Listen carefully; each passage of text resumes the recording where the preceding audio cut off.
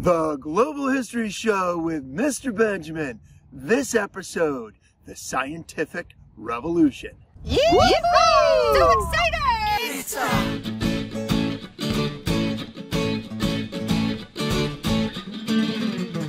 Global History Show. Learning targets. For this episode, I can describe what brought about the scientific revolution. I can explain how people's understanding of the universe changed from a geocentric universe to a heliocentric universe. I can explain why Galileo Galilei was persecuted for his research. I can trace the steps of the scientific method. I can describe other advances of the scientific revolution. European medieval understanding of the world was shaped by Greek and Roman theories, wives' tales and superstitions, and the teachings of the Roman Catholic Church. The questioning spirit of the Renaissance and the Protestant Reformation facilitated a shift in the mid-1500s. Scholars now recognize the world to be governed by mathematical and natural laws. These natural laws could be understood by people and discovered through the scientific method. An example of the shift in thinking is illustrated in the understanding of the makeup of the universe. The ancient Greek writers Ptolemy and Aristotle taught that the Earth was at the center of the universe. The sun, stars, planets, and everything else revolved around the Earth. This is called the geocentric universe theory. Geo being a prefix meaning Earth, and centric being a suffix meaning centered. I do not know how the solar system is arranged, but Ptolemy... The Roman Catholic Church accepted the geocentric universe, reasoning that God made the universe and made people whom he loves in his own image. God would place the earth at the center of his creation because of the importance of his people. The Roman Catholic Church was also very sensitive to anyone or anything that challenged the authority of the church, thanks to the Protestant Reformation. In 1543, a Polish scholar, Nicolaus Copernicus, published On the Revolutions of Heavenly Spheres. Copernicus proposed a heliocentric, helio being a prefix meaning sun, and centric a suffix meaning centered or sun-centered universe. Copernicus's heliocentric universe theory was rejected by the scientific community. The mathematician Johannes Kepler used data recorded by astronomer Tycho Brahe to calculate the orbits of the planets revolving around the sun, thus supporting Nicolaus Copernicus's heliocentric universe theory. Kepler showed that the orbits of the planets were not perfect circles, as Ptolemy and Copernicus believed, but were oval-shaped or elliptical. Italian scientist Galileo Galilei brought this shift in understanding from geocentric to heliocentric universe to a head. Dopey Feller, what do you know about Galileo? Galileo? Galileo. Figaro. No. He's just a poor boy from a poor family. Galileo assembled an astronomical telescope, a technology that originated in China and had culturally diffused along the Silk Road and then the Mediterranean Sea trade routes to Europe. With his telescope, he observed mountains on the moon and fiery spots on the sun, the four moons moving slowly around Jupiter in the way that Copernicus and Kepler said that the planets moved around the sun. How does the moon cut its hair? Eclipse it. Galileo's discoveries caused an uproar. Other scientists attacked his ideas because they contradicted the accepted understanding of the universe, the ideas of Greeks Ptolemy and Aristotle. More impactful was the condemning of Galileo's ideas by the Roman Catholic Church. Galileo was arrested by the church for heresies or speaking against church teachings. In 1633, Galileo was tried before an inquisition, a church trial. He was found guilty and made to recant or take back his ideas. He was forced to state that the earth stands motionless at the center of the universe. Galileo spent the remainder of his life under house arrest. In 1992, the Roman Catholic Church admitted that Galileo was right, 350 years later. The Roman Catholic priest, who is now a saint, named Thomas Aquinas, later described scientific discoveries as bringing to light the creation of God.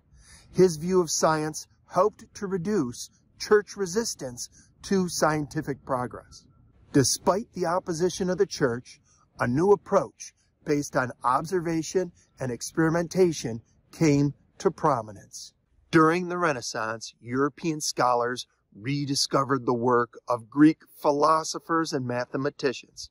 They read about Socrates and Plato, who promoted the use of reason and that all beliefs can be questioned. They read Aristotle, who promoted using this questioning spirit, applying reason, and making observation of the natural world to discover truth. Englishman Francis Bacon and Frenchman Rene Descartes helped to develop the scientific method of investigation. They questioned the beliefs of Aristotle. They rejected beliefs of medieval universities who sought to make the understanding fit the teachings of the church. They both argued that truth is not known at the beginning of inquiry, but at the end, after a long process of investigation. Descartes emphasized human reason. Rene Descartes was alarmed at how so much of what he thought he knew to be true was being overturned by scientific investigation. He tried to use reason alone to build a body of knowledge that he could believe, free of doubt.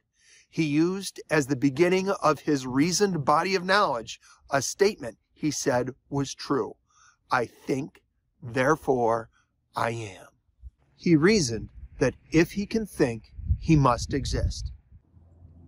Dopey Feller, who promoted the use of reason to discover truth. I can't think.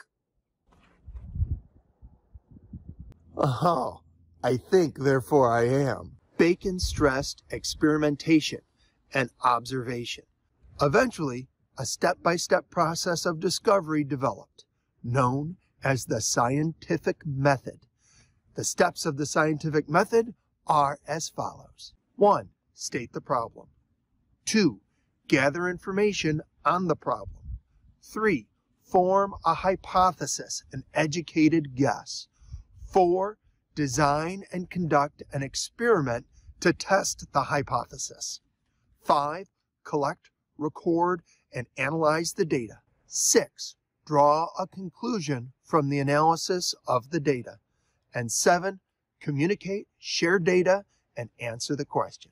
In the scientific method, all knowledge discovered through this method is to be questioned and scrutinized through further scientific inquiry and retested. If scientists are collectively unable to disprove a hypothesis, it is viewed as a scientific fact, but it is still open to being questioned and retested with further experimentation. Many new discoveries were made in the medical sciences. One researcher made discoveries about anatomy by conducting autopsies of dead bodies he stole from the morgue. Another scientist prevented infection and developed new surgical techniques and introduced artificial limbs. Another scientist described the circulation of the blood for the first time. Another used the microscope and became the first human to see cells and microorganisms.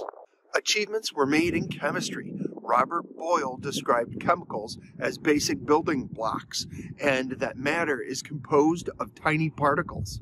He differentiated between elements and chemical compounds. Physics was advanced. Sir Isaac Newton discovered gravity and theorized that it might be the force that kept the planets in orbit around the sun. He described natural forces mathematically. Sir Isaac Newton developed calculus Newton's laws of physics are still used today. Newton's laws of motion. An object at rest tends to stay at rest, and an object in motion tends to stay in motion unless acted upon by another object. Force equals mass times acceleration. For every action, there is an equal and opposite reaction. Why did Sir Isaac Newton say the chicken crossed the road? The chicken was in motion. Chickens in motion tend to stay in motion. The scientific revolution propelled Europe from among the least knowledgeable societies to the most advanced in understanding of the natural world. The scientific method is used today throughout the world to discover truth. The influence of the scientific revolution spurred the age of enlightenment, in which people searched for natural laws of society and led to a systematic analysis of the types of government. Well, that's it for the show. Dopey Feller, now are you hungry for knowledge? Well, you are what you eat. I'm going to eat me some learning.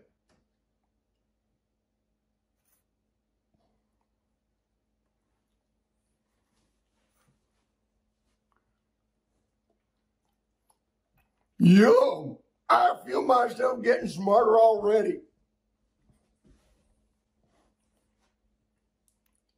Ooh, Mr. Benjamin, you're delicious and smartin'.